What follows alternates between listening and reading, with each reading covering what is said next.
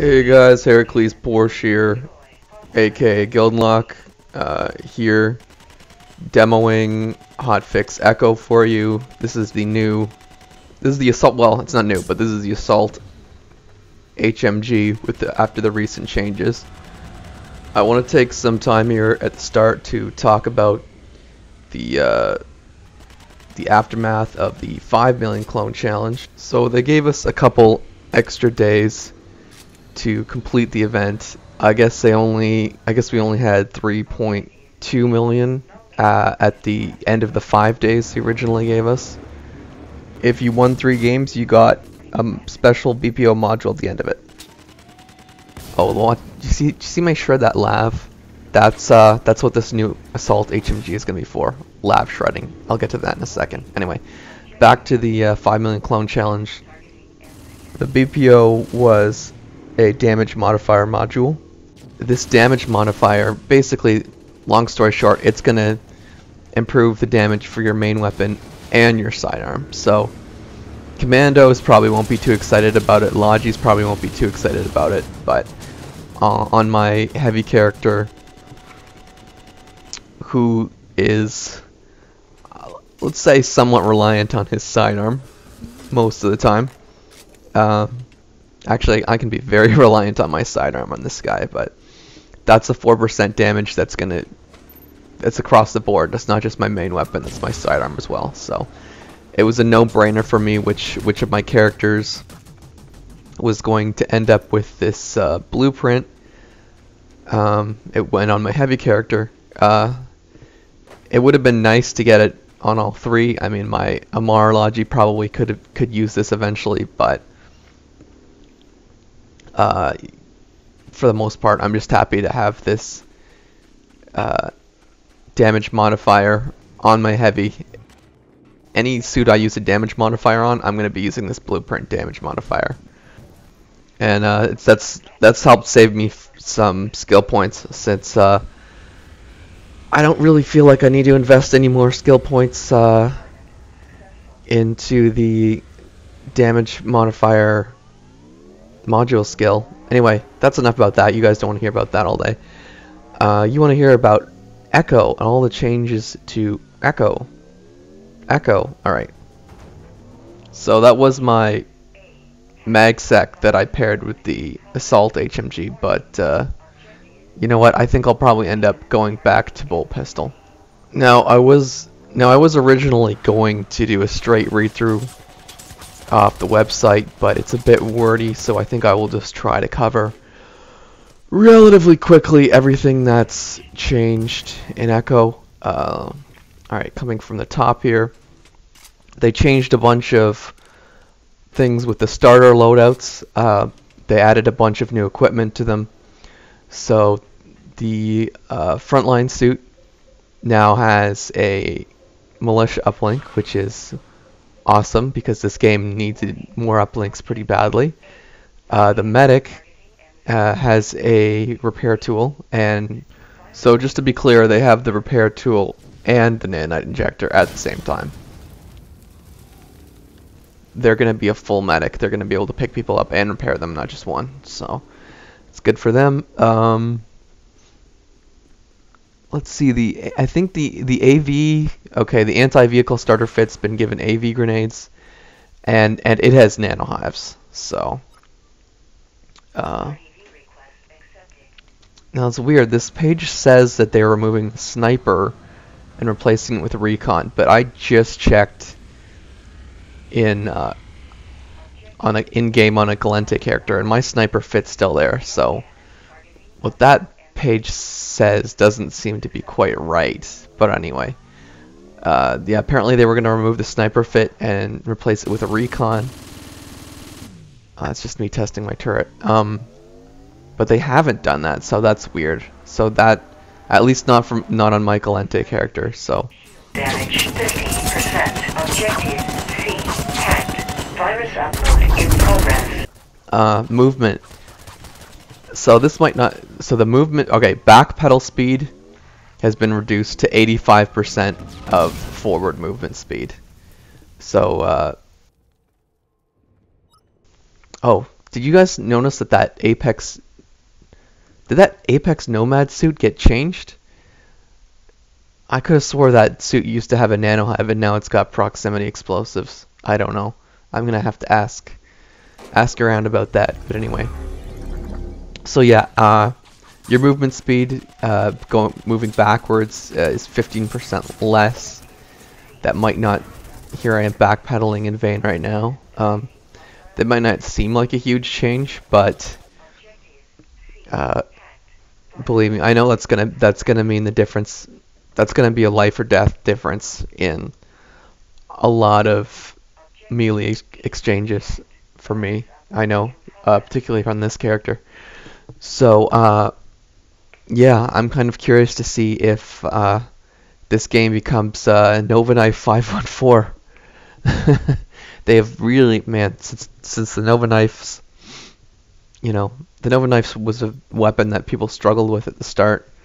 You know, it used to be relegated to, you know, a handful of greats like Mr. Mustard, but they are definitely changed it to a weapon that anyone can pick up and use now. So, yeah, they have made this game favor melee quite a bit more than it used to. And speaking of melee, where's the myofibril stimulants? So you guys may or may not know that as the module that used to add melee damage, just not Nova Knife or shotgun, just straight up elbow you in the face damage. They just changed that module, so not only does it add melee damage, but it is going to make you jump higher as well. So I guess your elbows are stronger and your legs are stronger. So that's going to be interesting. I look forward to seeing people play with that. I think it'll be pretty entertaining to see some really high jumping characters, and might actually be useful on the heavy. For sometimes, I don't know if you guys are aware of this, but sometimes heavies can't jump. Sometimes we have problems getting over some pretty basic obstacles. So I'm curious if we can use this module to alleviate that problem. I would certainly.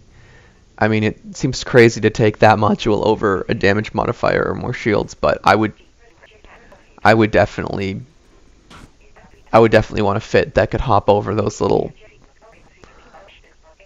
barriers that I could not get over before. It would be well worth it.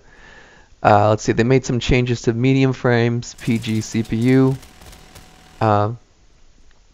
Let's talk about heavy. Okay, so 3 weapons that have been changed. Heavy machine guns. I've been spending most of this video trying to demonstrate the changes to you. So I started out in an assault HMG. Now I think I'm back in a regular. So the regular HMGs have had their long range damage nerfed. It's not. It doesn't look like it's too bad. Like that's me shooting at 30. You know, that's the 30 meters. I might have been able to pull a kill off there before, but now it's. I don't know. Anyway. So it's not. I haven't. My HMG definitely does not feel like it's been nerfed into the ground, but regular HMGs have long range damage nerfed, and we've been given changes to our assault HMG to compensate. So definitely, yeah, big changes to the HMG efficiencies at different ranges. All right, we got a couple other weapons we got to talk about.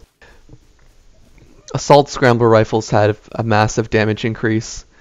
Plasma cannons had a 13% damage increase across all tiers. That's me at 20 meters. That doesn't seem like it's been nerfed too hard.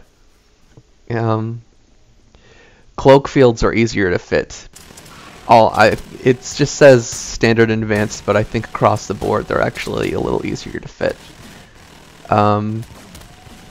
I haven't had a chance to test this. Okay, deployable. So equipment. Okay, so they've made big changes to uplinks. I've got to cover that before this ends. My advice for Logis is to go through every piece of equipment you have and check the numbers on spawn counts, carry numbers. They've all been changed. You have more uplinks that spawn less people in. You can carry 9 proximity explosives. Check all the numbers.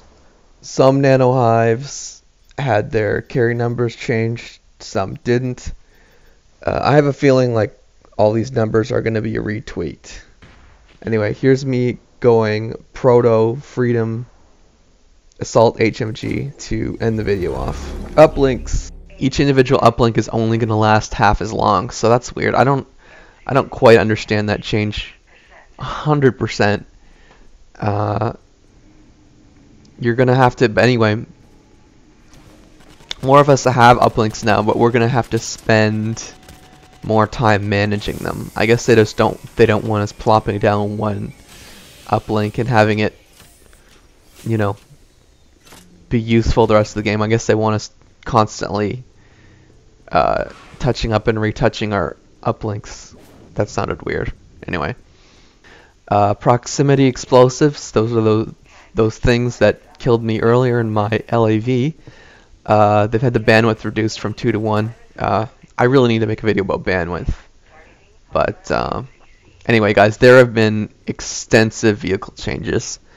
Just a list of vehicle modules that they've added: shield regulators, active heat sinks, active dispersion stabilizers.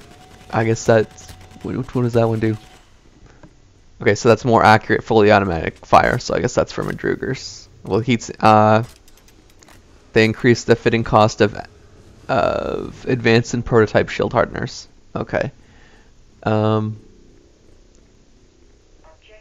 so I already told you that LAVs have less health. Passenger turrets are now mandatory on HAVs. There's even more changes to heavy attack vehicles. If you are a big vehicle user, you should probably read up on the changes yourself. I'll provide the link. Alright guys, so that's my summary of everything that's changed in Echo and everything that went down during the 5 million clone challenge. I know this whole video has been a little off the cuff.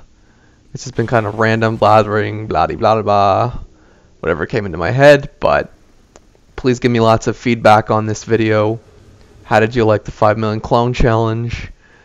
How's Echo gonna affect your gameplay, or you know, how you're gonna enjoy the game in general? Just give me tons of feedback on this video, because I am curious about other players' experiences.